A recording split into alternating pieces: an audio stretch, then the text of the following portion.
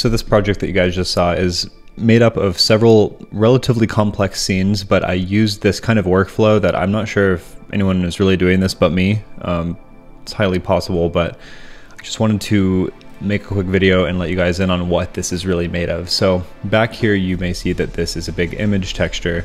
So if you come over here to this Midjourney bot, you can see right away this is the prompt. And I found that for Midjourney the best way to go about it is using kind of description words, so separating it by commas, so you can see here, and then especially like things like iPhone photo and unedited, since iOS has a relatively, you know, similar like lifelike kind of color profile. That was just a image texture. And then for everything in the foreground, what we wanted to do is really sell that this scene is three-dimensional. So these, by doing it this way, you definitely run the risk of making everything look super flat. So you need to really go above and beyond in this sort of foreground scene to make it not that way. So what we did here is a little particle system to, let's see, I don't know, it's pretty basic like Ember stuff, except it's just it looks like dust. And then we have some airport chairs, since airports are covered with chairs obviously, and then a suitcase, which we actually, if we go into the solid view, we can see that the suitcase is actually rolling here, because we really just want to sell the realism of the foreground. And then the last thing to really make this project seem believable, or the scene be believable, is we actually have this little plane. Oh, and I forgot to mention, all of these models are actually, and textures are from BlenderKit, which you can get from my link for 10% off. But basically it's just this model and texture database. So I did like, I think I searched airplane, or maybe plane actually. But what you see right here is this little model plane. Yeah, here it is. It's this one, which actually animates. So if you look at the timeline, it just adds a little more depth to that scene. So it makes it look like there are not only objects on the inside really selling that 3D realism, but if you look right here, you can see that we actually have a plane outside. So something believable for that airport. And forgive me because I'm doing this all on a MacBook, so this real-time cycles rendering is not easy. For the second scene, we have a cocktail bar. Once again, very flat background, but we needed to sell that. So so this time we did that through lighting. And actually, I forgot to mention that on this first one we did it through lighting as well. This right here is a big lamp. Let's see, it's like, can you guys see that? Yeah, it's like 1,000 watts, 28.6 degree spread, so relatively tight. So right here we sort of carry over the same idea, where we're really selling that foreground. So that is, I don't know what this model is called or even how to find this again, but it was, oh yeah, bar ceiling shelf. So yeah, I just wanted a little ceiling shelf, something to drop down in the middle of the scene.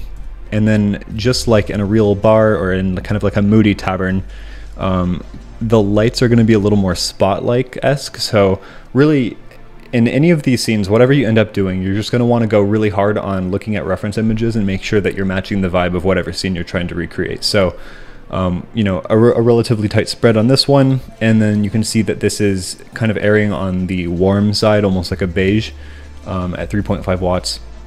So that's just going to cast a nice shadow, put the product itself in good lighting. Once again, forgive me for the UV unwrapping here.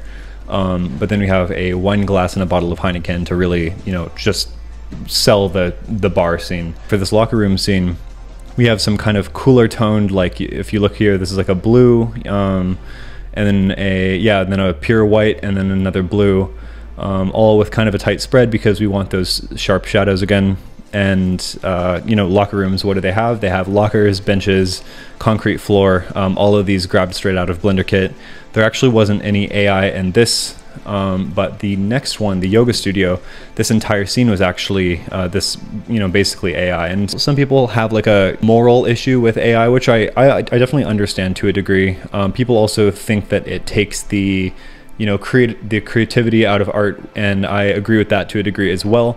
But in this situation, you know, I could make all of this in Blender. I really could make an orange yoga mat, some wood floors, whatever, but then it would just take forever to render all of that lighting realistically. When, if I'm just using this for a background in a scene for, you know, half a second or two, you know, 1 second, this is increasing the productivity like crazy while still giving me a, you know, a very acceptable outcome. So for this next scene, this is the car actually.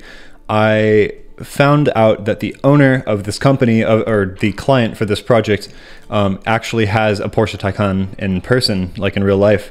So, you know, what better to do than to actually put his car in the animation. Found that through Instagram, by the way.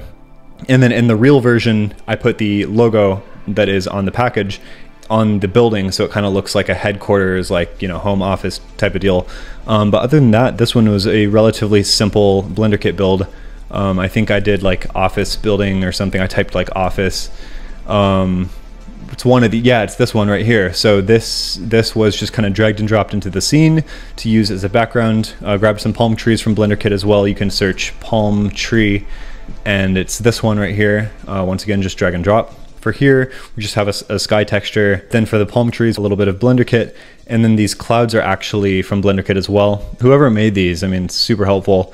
And yeah, I mean, obviously there's ways to enhance and, you know, make these scenes super realistic using the exact methods I talked about, just to a greater extent. But yeah, I've yet to see anybody on YouTube do like a Midjourney type workflow to this extent.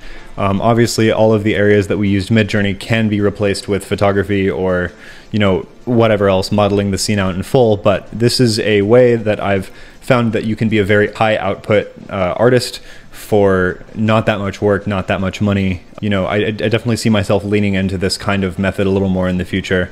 But this was my first time kind of tackling it, and I think it turned out pretty well. So if you guys enjoyed this one, please let me know with a like and a comment. Subscribe if you want more content like this. And if you want to join our free community, it has like 3,000 people. We all talk about, you know, getting clients and art and business and everything kind of related to that. So if you enjoyed this one, stick around for more, and I'll see you guys later. Peace.